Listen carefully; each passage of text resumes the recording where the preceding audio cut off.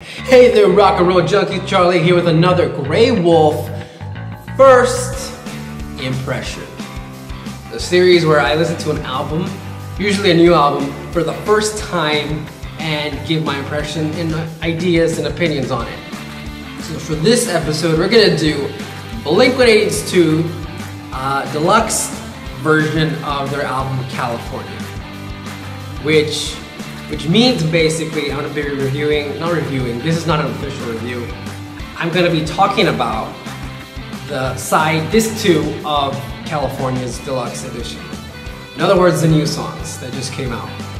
It's very confusing, but this is not a review. I'm going to do a full-on review in the future. I just do this so I can compare and contrast what I thought of the album back then to what I think about it in the future. So, let's get into blink-182's Deluxe version of California. Disc 2. Okay, so this album, Disc 2 at least, was released May 19th, 2017, which is like almost a year after the original release of California, which is Disc 1. It's very confusing. So, let's get to the first track, which is Parking Lot. This was a single, so I've heard this more than once. The first time I heard it, I liked it. I actually liked it a lot, more than a lot of things on the main album. I was surprised this song specifically didn't make it onto the main album. Now this song has, it has a nice little classic Blink intro. The drums are great, of course, because Travis is doing the drums. So all the drums on every single song on this album are gonna be good. Now, I enjoy the vocals on this song, but I prefer Matt's voice here over Mark's. I just think Matt has better verses on this song. It has like cool gang vocals near the end, where they're like all like singing together. The the na na na na nas. You know how this album has way too many nas? The nas on this song don't bother me, surprisingly. They just don't. I just think it's a great song overall. So, song number 2, Misery. Now, I don't remember if this was a single or not. Like, the singles came out a long time ago, and I just don't remember if this is one of them. But this song has a sad intro, and like the bass on this one, it's quite catchy. I love the vocal traits, how they trade off vocals, Matt and Mark. Not too sure about the effects on Mark's voice. That's one thing.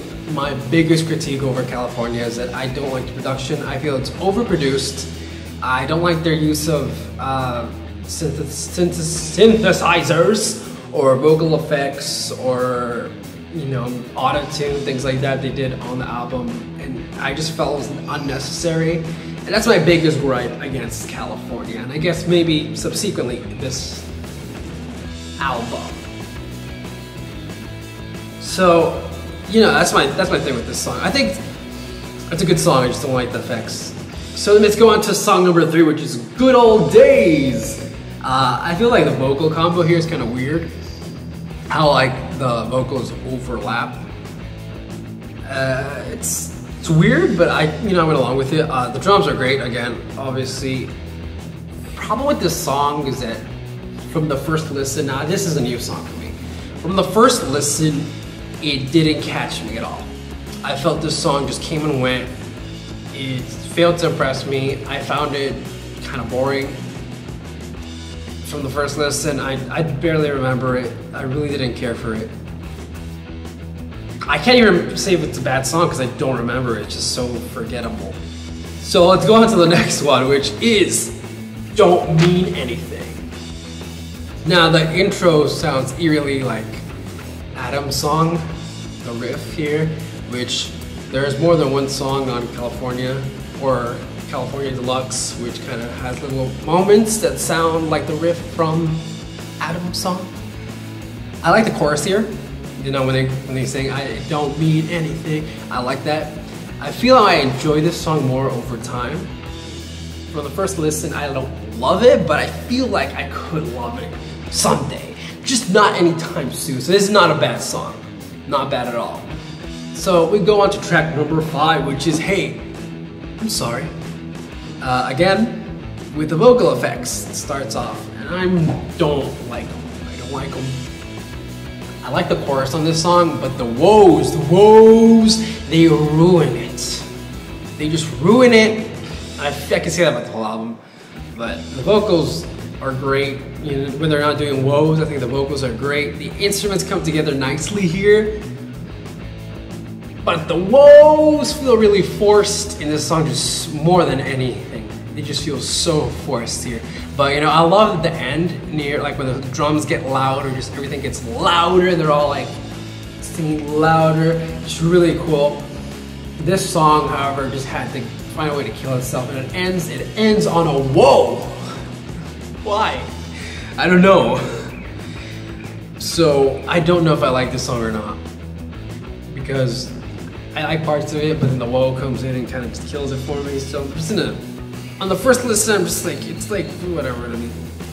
So let's go to number 6, which is The Last Train Home. I love Matt singing here. I love how it overlaps like the other song, but it's like Matt singing over himself, which I think is pretty cool. And then Mark comes in singing over the two Matts, so it's like this really cool effect of overlap going on in this one. I think this song just overall is pretty amazing. I think this song is fantastic. Vocal, drums, everything just really good. It has a lot of emotion packed into this song. You know, this song kind of repeats itself lyrically, and I hate songs that do that. I absolutely despise songs that do that, but I really like this one. Like, this song got away with that for me. Like, just everything is great. This might be my favorite song from the deluxe version of Side 2 of California. So let's go on to number 7, which is Wildfire. Intro here, kind of the riff here sounds like Bored to Death. Is that the point? I don't know. It breaks into, though, after the whole Bored to Death riff, it breaks into like this really cool pop punk riff, which I think is pretty cool. I enjoyed this one musically, but lyrically I found it to be lackluster, kind of boring lyrically, but musically it had some things going for it. Maybe I'll like it more with time, maybe I won't, I don't know. So let's go on to the next one, which is 6-8. I didn't like this one at first. This was a single, I do remember this one. I didn't like it. That was kind of weird. I like the intro, it's pretty heavy. I mean, I still think it's weird, but hearing it again after all this time, I do like it more. And that's all I gotta say for that one. Number 9, which is Long Lost Feeling. It's too slow. I don't like slow songs. I hate slow songs. This one bored me. I kind of stopped to just listen to the lyrics, and it's like, they're pretty good, the lyrics here. Oh yeah, there's a little riff in here. It sounds like Adam's song again. So there's that. It's like another cameo for Adam's song. So let's move on to number 10, which is Bottom of the Ocean. I really like this song. This song is kind of weird though. It's kind of produced almost like a pop song or like a rap song, like vocally. But I went along with it and I thought it sounded cool. And Matt and Mark sound really good on this. They sound really good together. I liked it. I liked it from this first listen. I liked it. It's kind of weird, but I liked it. So that brings us to the last track, track number 11, which is Can't Get You More Pregnant. Again, it's a gag song. It's pretty cool. I just wish it was longer. The riff here reminds me of Parking Lot, which is the first song on this disc, which is kind of cool. It kind of brings the whole album full circle. Right. I mean, I know technically there's a 12 track, which is Bored to Death acoustic, which is a live version of them playing Bored to Death acoustically, but that I don't count that since it's not a new song. And I'm going to talk about that when I talk about California. But overall, let's talk about this album. Overall, for my first listen of listening to this disc 2, I think it's more of the same.